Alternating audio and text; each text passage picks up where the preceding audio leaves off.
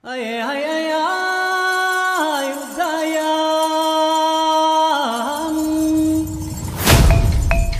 With SOAR, I'm very thankful about a lot of things because it made me feel the presence of God through a lot of people who was there to support. I didn't expect SOAR to be another sold-out show, and it did. Story of Bantay Bata began 25 taon na ang Bantay Bata 163 na itinatag at pinamunuan noon ng namayapang environmentalist at pilantropo na si Gina Lopez. Kasabay ng anibersaryo, binigyang pugay si Lopez sa pamamagitan ng obrang Touch the Sky, likha ng artist na si KRISTINE Lim. Mayroon itong sampagita at palay na simbolo ng pagiging makabayan ni Lopez. Ma'am Gina is someone who really makes people feel that they can touch the sky. It's through the things that she does. It's through the people, the lives of people that she was able to transform.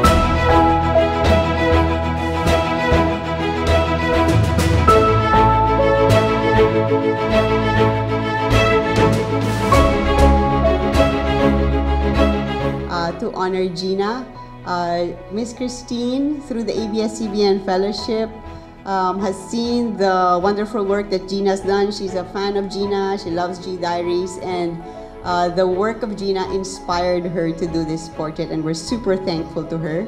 So to hear more about the inspiration behind this portrait that we're going to turn over today, please welcome KRISTINE Lim. I'm eternally grateful to ABS-CBN Fellowship and of course to Bantay Bata, Sir Ernie Mamberta.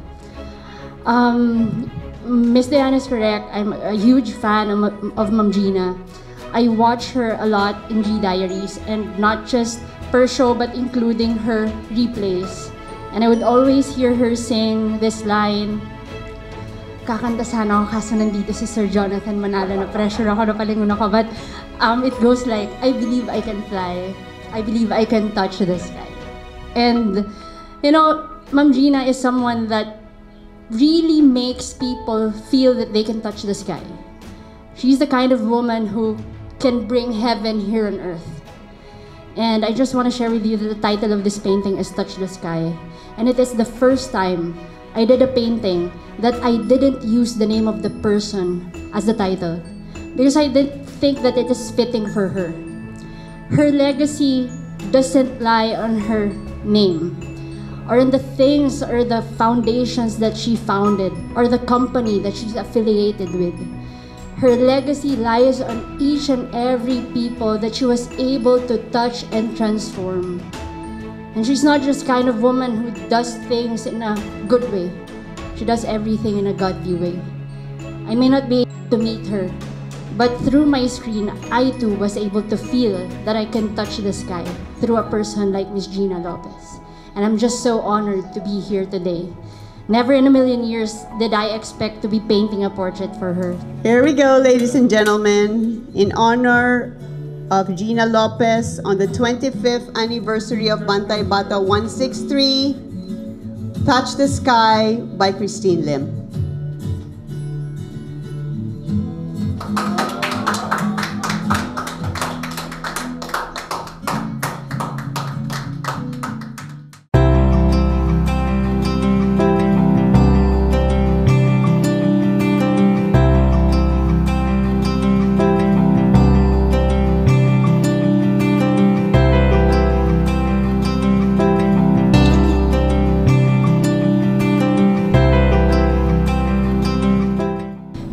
We're here today because an artist with a heart and discernment found inspiration in my sister. And in many ways, they are the same because they give of themselves for others and make a positive change. And you made me cry for the first time in 2022. Thank you. So, I mean, this is so incredible. I mean, I didn't know what to expect, but it's truly beautiful, Christine. Thank you so much.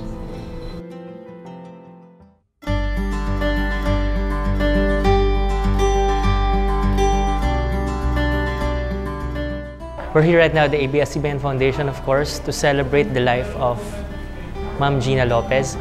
And right now, kaka-turn over lang ng painting ni Ma'am Gina na ginawa ng ating artist here, si KRISTINE Lim. And she called this portrait, she titled it Touch the Sky, to celebrate the legacy of Ma'am Gina Lopez and how her life has impacted many, many people of all ages, of all walks of life. Ganyan yung naging impact talaga ni Ma'am Gina Lopez sa napakaraming Filipinos around the world.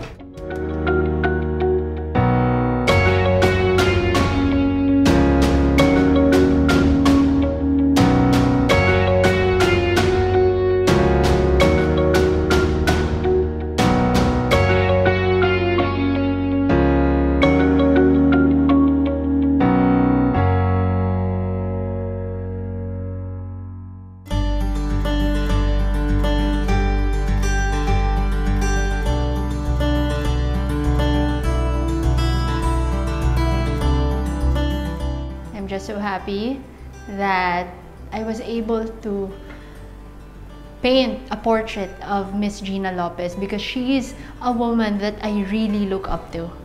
And just to share, Touch the Sky, that line, is also the title of my favorite worship song by Hillsong, Touch the Sky. Sobrang nakakatuwa lang yung mga coincidences.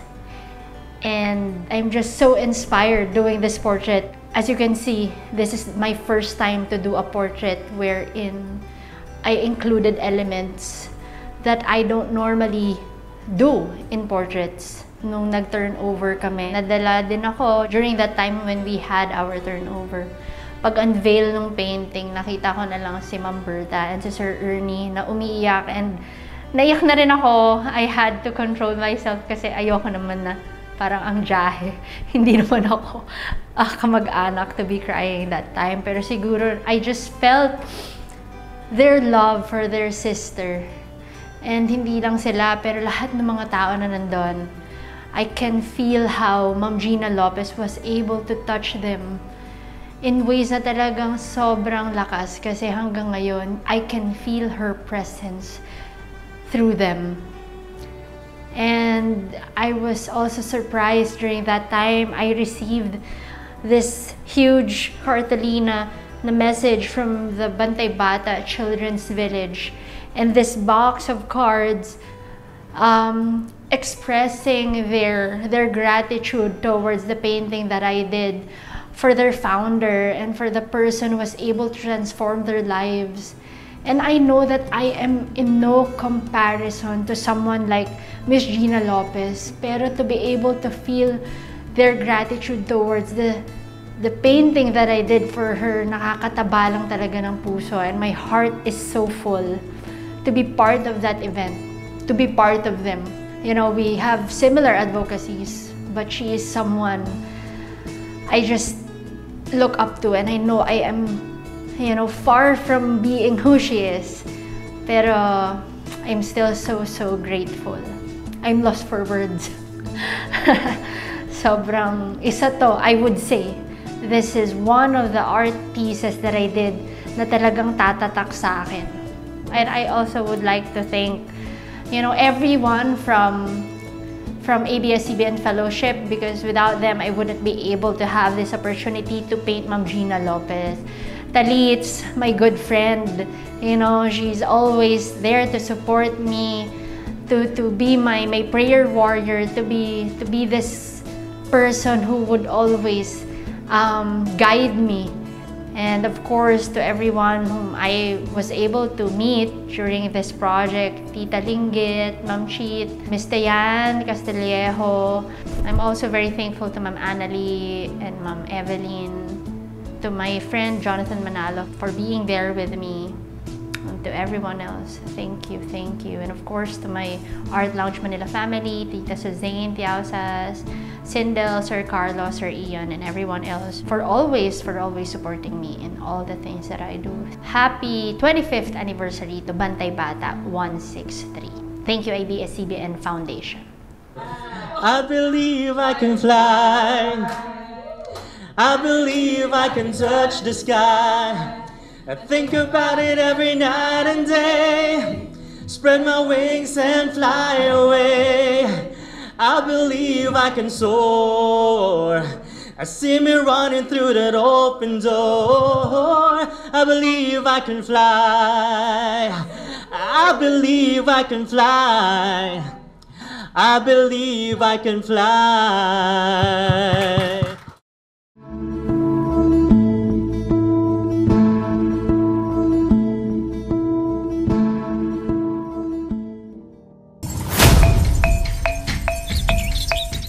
Let's talk about His Love is a painting that I did for ABS-CBN Fellowship and Real Talk to remind people of the love of God